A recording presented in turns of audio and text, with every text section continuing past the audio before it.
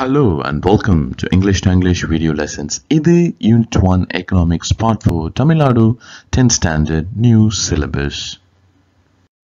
நாம் ஒரு சின்ன டிஸ்கஷன் வச்சு ஸ்டார்ட் பண்ணுவோம். இது என்னன்னா difference between economic growth and economic development. Okay, first இதோட டிஃபரன்ஸ் நம்ம எப்படி பார்க்குறோம் அப்படின்னா நிறைய விஷயங்கள் வச்சுருக்கோம்.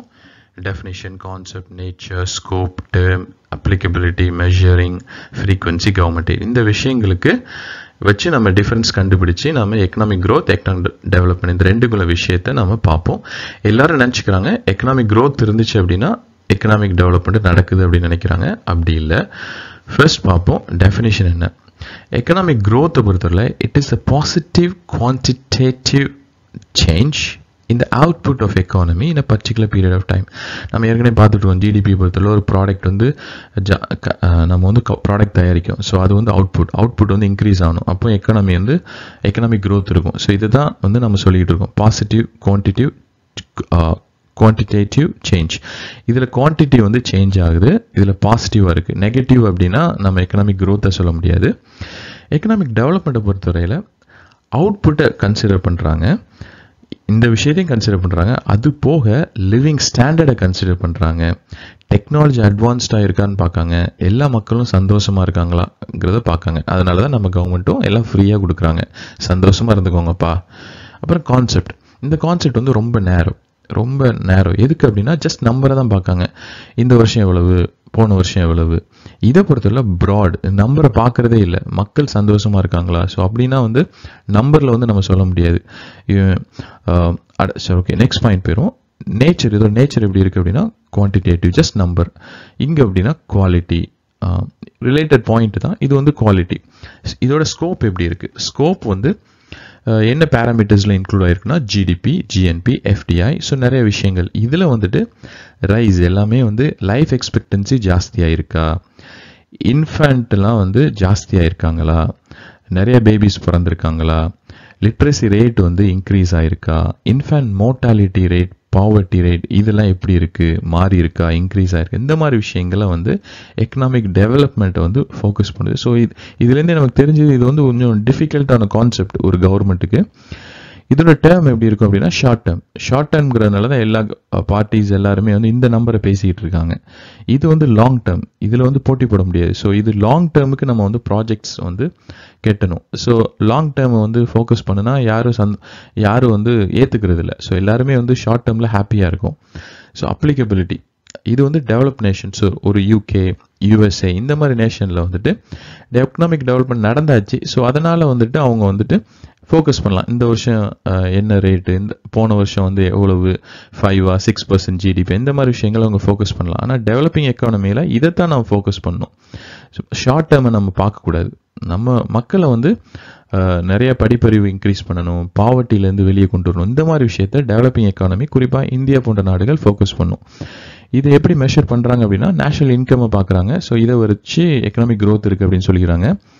இங்கே நேஷனல் இன்கம், அதுக்கப்புறம் பெர் கேபிட்டா இன்கம், ஒரு தனி மனிதர் வாங்குறதும் அது போக ஆவரேஜ் சேர்த்து வச்சு தான் எக்கனாமிக் டெவலப்மெண்ட் சொல்கிறாங்க. ஃப்ரீக்வன்சி எப்படி இருக்குது அப்படின்னா சர்டன் பீரியட் ஆஃப் டைம், ஏற்கனவே பார்த்தது தான், ஒரு 3 வருஷம் 2 வருஷத்துக்கு இருக்கா. ஆனால் இது அப்படி இல்லை, 2 வருஷத்துக்கு மக்களை சந்தோஷமாக வச்சுக்கிட்டோம் அப்படி சொல்ல முடியாது, கண்டினியூஸாக இருக்கணும். கவர்மெண்ட் எய்டை பொறுத்தவரையில் எக்கனாமிக் growth நடக்குது, எல்லாருமே ஏர்ன் பண்ணுறாங்க. ஸோ அப்படின்னா கவர்மெண்ட் சப்போர்ட்டே கொடுக்க மாட்டாங்க, இங்கே நிறையா இருக்காது.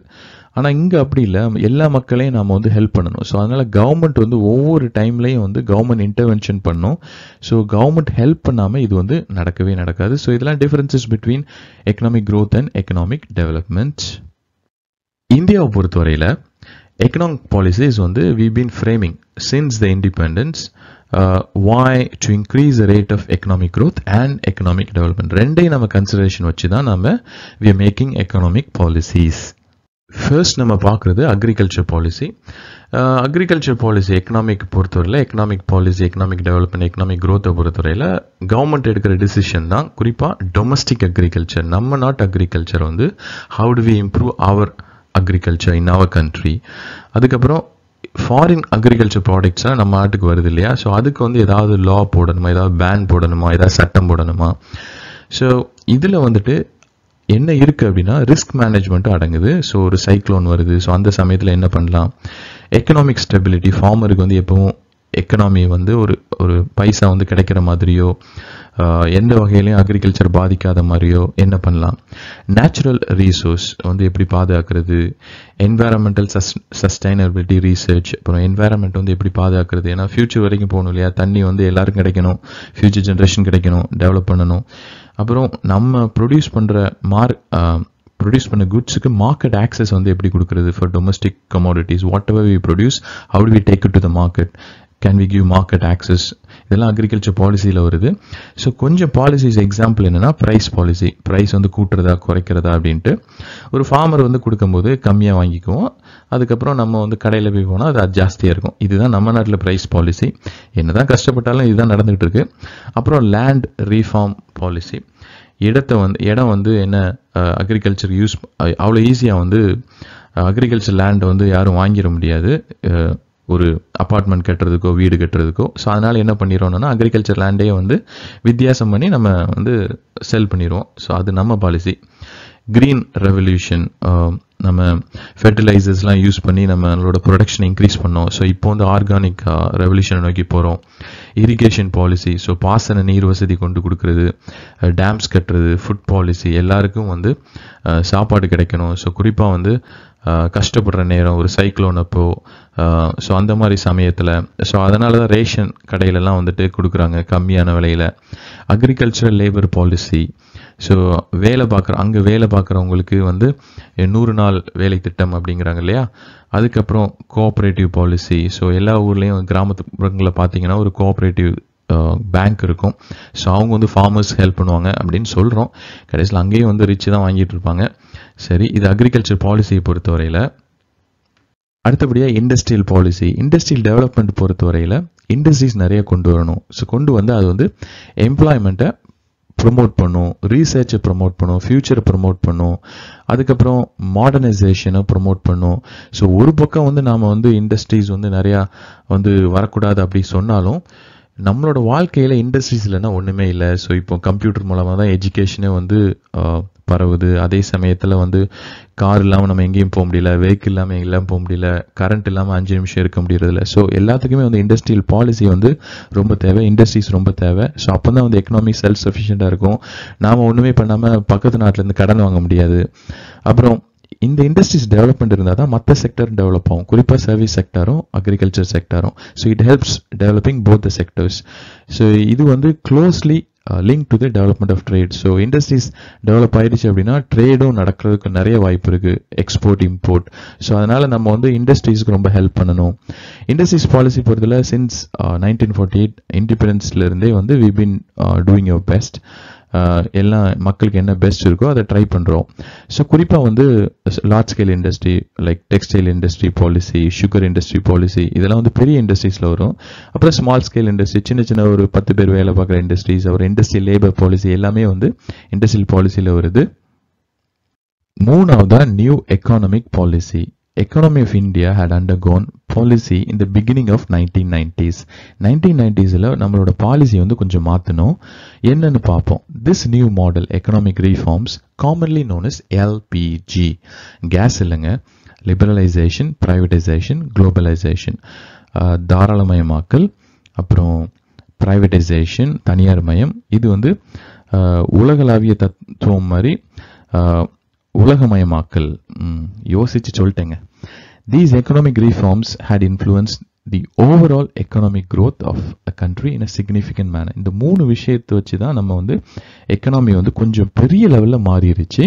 இந்த 3மே வந்து ரொம்ப இம்பார்ட்டன்ட். நம்மளோட ஹிஸ்ட்ரியே மாறி போச்சு. நிறைய பேர் இனிமேல் வந்து நிறைய கவர்மெண்ட் செக்டார்பாங்க. இப்போல்லாம் வந்து எந்த கவர்மெண்ட்டும் இனிமேல் வந்து பெரிய லெவலில் கம்பெனிஸே தொடங்க போகிறதில்ல. ஏன்னா 1990sலேயே வந்துட்டு ப்ரைவேட்டைசேஷனுக்கு நம்ம ஸ்டார்ட் பண்ணிட்டோம்.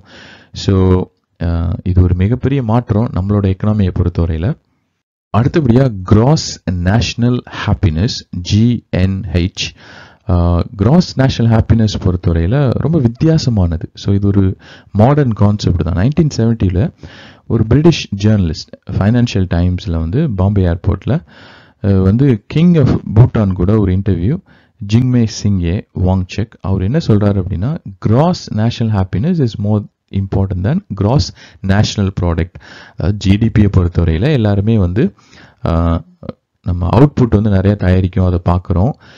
அதை விட சந்தோஷமா இருக்கிறது வந்து ரொம்ப முக்கியம் அப்படின்னு பூட்டான் கிங் வந்து சொல்றாப்புல. அந்த மாதிரி 2011 வந்து யூஎன் ஜெனரல் அசம்பிளி வந்து ரெசல்யூஷன் பாஸ் பண்ணாங்க, ஒரு தீர்மானம். ஹாப்பினஸ் தான் முக்கியம், எல்லாத்தையும் நம்ம வந்து இன்க்ளூட் பண்ணோம் டெவலப்மெண்ட்டை பொறுத்தவரையில்.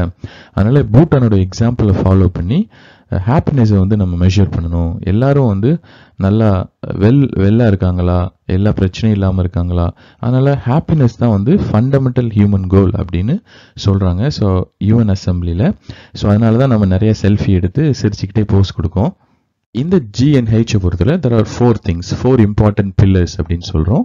ஒன்று வந்து sustainable, equitable, socio economic development. So எக்கனாமியை பொறுத்தவரையில் எல்லாருமே டெவலப் ஆகணும், அதுவும் லாங் டேர்மாக டெவலப் ஆகிக்கிட்டே இருக்கணும். ஒரு பேராசை அப்படின்னாலும் இப்படி நடந்தால் நல்லாயிருக்கும். எக்கனாமிக் கன்சர்வேஷன், என்னதான் இண்டஸ்ட்ரீஸ் நிறைய கொண்டு வரோம் அப்படி இப்படி இருந்தாலும் அதே சமயத்தில் நம்மளோட என்வாயரன்மெண்ட்டை நம்ம பாதிக்கக்கூடாது.